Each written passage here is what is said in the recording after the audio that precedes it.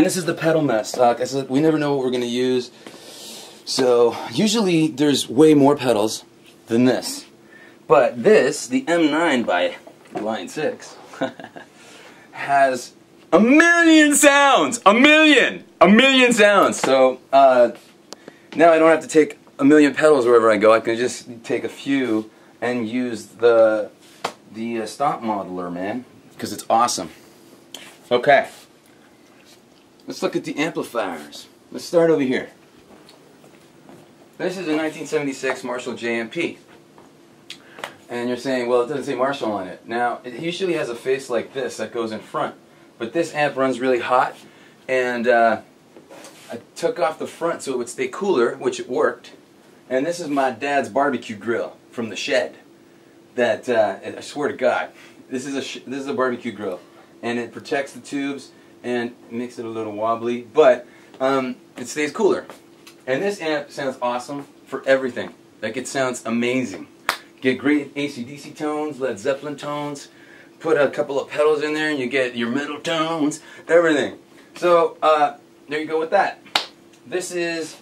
It looks old, but it's a newer. It's a Plexi clone. A friend of mine in Toronto, Lou Rapoli, built this. We call it Big Red because it's red, and I love the red. I want to get a cabinet that matches, but I can't find one anywhere. So this is what Lou did. It's like a traditional Plexi, and he went according to 1969 specs.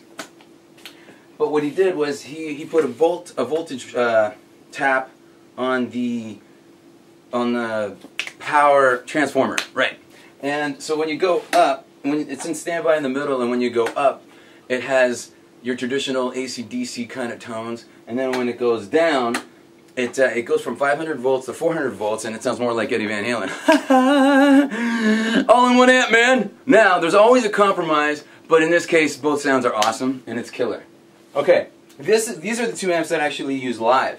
I use the Kasha when I play with powder, because I need like a modern rock sound, and I use the Gibson when I play with the drills, because it's more of it's kind of like a classic tone, but it's got a little more fur and girth. So, and this only has 3 knobs, and it's amazing. And what I do is I take the Gibson and I go into the Ultimate Attenuator, and which is like a power soak or a hot plate by THD, and the amp is 40 watts and really loud. So what I do is it's on 10, and that's my lead tone. And then with a foot switch, I can switch it to where it's soaking a little bit. So I soak maybe like 40 to 60%, and that's my rhythm tone. So and that's what I do live. In the studio, it's just everything's on 10, and it doesn't matter because you don't have to worry about volume, and it kicks ass. And we recorded it yesterday with the P94 guitar, and it sounded amazing.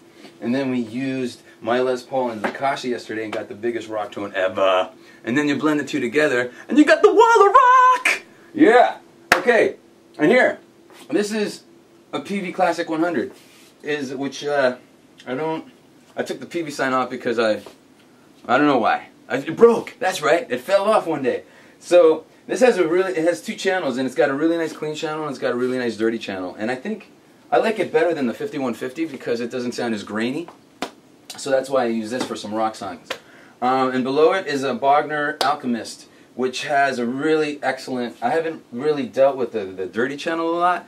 But what I do is I take everything on the clean channel and put everything on 10, and you get a really nice rock sound going on. And then if you want it really clean, you can kind of back off the gain and play with that.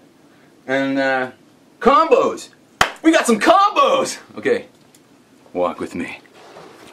Bye, Paul. See you guys. This is where we record acoustic guitars right here. This is a Gibson J200. And I sit in that chair, because you have to sit so you can't move too much. And you use that microphone. And hey, I'll give you a little lesson about recording acoustic guitars. Because what I do, it's all about placement. A lot of people swear that you should put the microphone around the 12th fret. And we found out yesterday that it's closer to the 15th fret, because you get a little more body and a little more attack. Which I think it all depends on how you play. But how I play, it really sounded amazing yesterday. So there you go. And, okay, we'll save the best for last. The heads go in either this Marshall 412, which has 75 watt speakers in it, And you'll notice this is a 57. Everybody's seen the 57 before.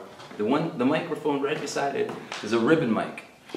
Now, if you don't like the high-end, kind of like crazy you get from a 57 sometimes, you put a ribbon mic on the same speaker, and you can blend the two together so you get the sweet highs from the 57 and some low girth from the Royer ribbon mic. Girth is the word of the day. Come on!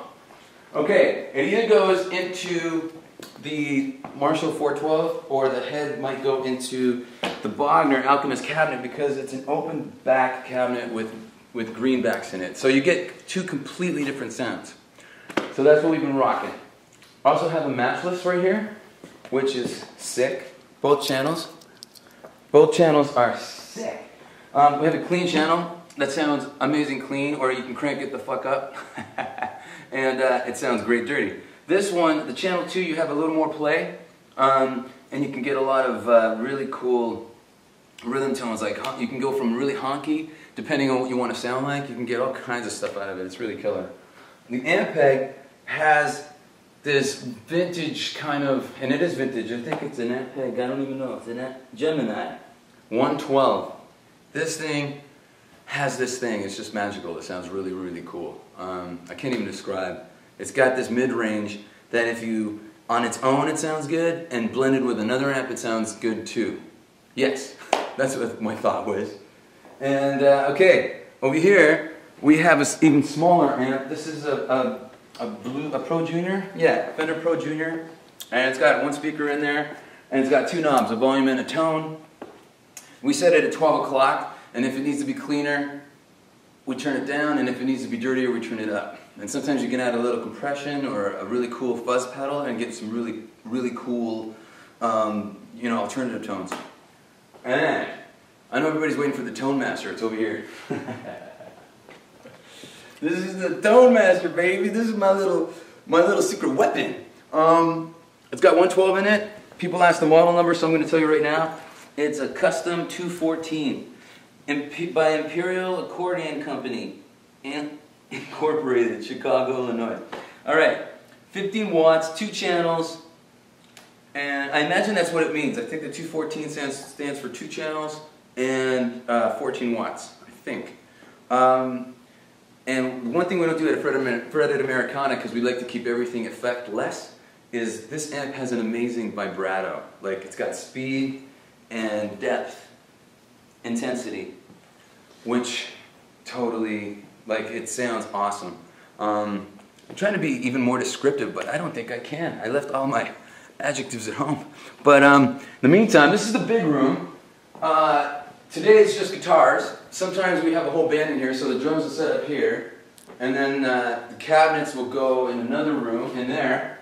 And I'll be standing here rocking out, bass player sitting down over here with all his basses. Sometimes there's a keyboard or piano player in here, because there's a grand in there, and I think that's it, man.